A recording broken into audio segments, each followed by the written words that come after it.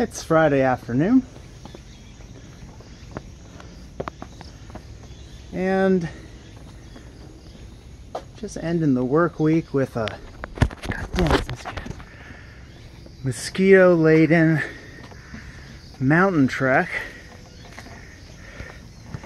Easily 300 feet vertical gain, just for shits. What's on my head? Just a box of iron. Nothing too crazy.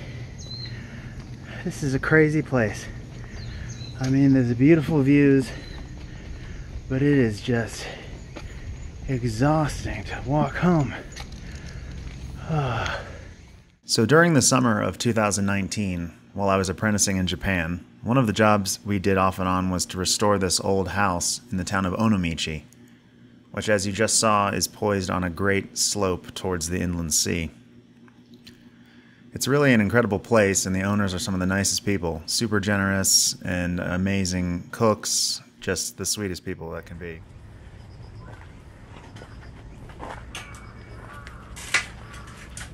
It's already day 2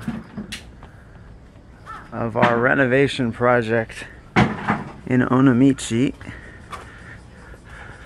It's already 90-something degrees outside. We pulled all the tiles off yesterday and a whole bunch of dirt. And it was the dirtiest and hardest work. And today we pulled the rafters off so far. And it looks like we might have to replace this structure because it's too damaged, too rotten. So that could be fun. This is going to be a beautiful little home when it's restored. There's a lot of old patina on these posts and beams that are in good condition. Okay, back to it. The bulk of the work here was replacing the deteriorating tiled roof with a new structure. I learned a lot about roofing styles during this project, and I figure this would be a good way to share how 2 types of roof frames are constructed. In Japan, not only is there an emphasis on building things efficiently to a high standard, but also building them with an eye toward future maintenance and repair. The challenge with this building was that the roof framing technique used in the past made it far more difficult to do the repairs. So let me illustrate that with these graphics.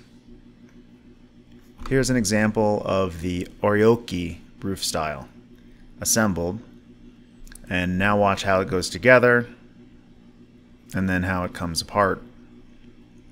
The important thing to notice here is that the keta beam right here, it just simply lifts off of the spanning beam, so that if that beam were rotted out like it was in this project, replacing it would be easy. Just pull it off and replace. Unfortunately, this roof was built using the Kyoro style. While it looks basically the same, there's a big difference. Do you see it? In this case, the spanning beam comes down on top of the keta, kind of locking it in place. So to replace that, you'd have to take out the spanning beams as well, which are, in the case of an existing roof, holding up the rest of the roof structure and the ridge and everything like that. So it becomes a lot of work. You basically have to take the whole roof apart. And so given the constraints of this project, the time and the budget we had, our solution was to cut out and replace the rotted sections at the ends of the keta. And you can see the replacement sections here. We also pulled lines and leveled off the tsuka, which are these small posts that support the purlins and the ridge. And we installed new purlins and then a whole new set of rafters, followed by these tongue and groove cedar boards that can be seen from the inside, and then a lightweight insulation board layer, and then nailing strips for the sheathing, and finally the sheathing boards. What I really like is that these cedar boards we're using for sheathing are actually more cost effective than plywood in Japan. It's nice to use the actual wood instead of sort of ground up, glued together garbage.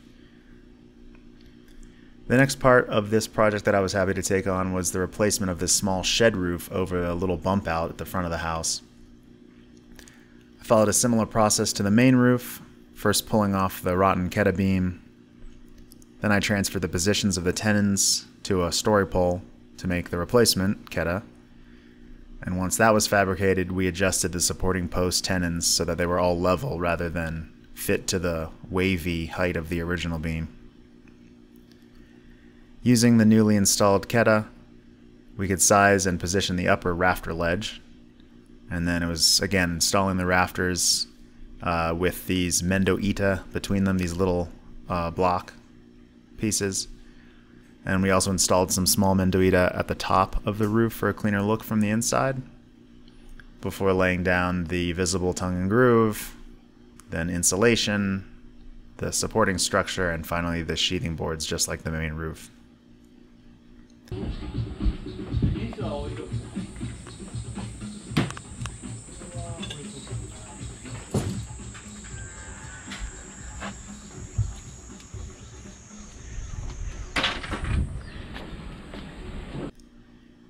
Now that the roof was sheathed and tarped, and we had an enclosed space, the whole team moved on to rebuilding the floor. This involved first fitting new floor beams between the existing posts, which we call ashigatame, and then we installed the large spanning beams, kind of like big joists. Those are called obiki. The cedar tongue and groove flooring that we've used in many of these projects is about 30 millimeters thick. It's very strong and it can span these large distances between the obiki. This is a more simplified floor construction than I detail in my barn floor build-out series, so check that series out if you want another way to do about the same thing. The process in the entryway was the same, except we installed some substructure to support more insulation under the floor, and then it was a matter of scribing and fitting each board into the space. And that dirt entrance area that you can see on the right side was eventually filled with cement and sort of made as like a little entry alcove. And the last part of this work was flooring out the hallway and the bathroom areas.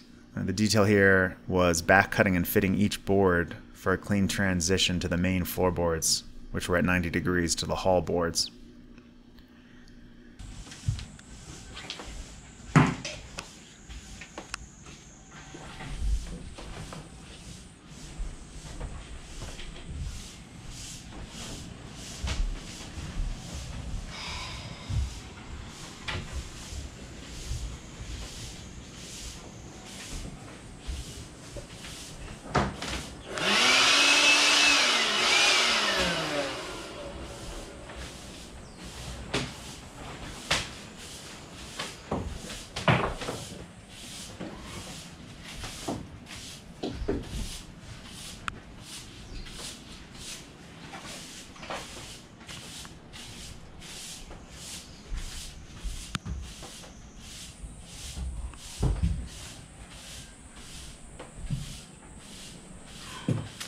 So many months later, actually, finishing this was my last project while I was out in Japan, was helping my teacher do some plumbing fit out.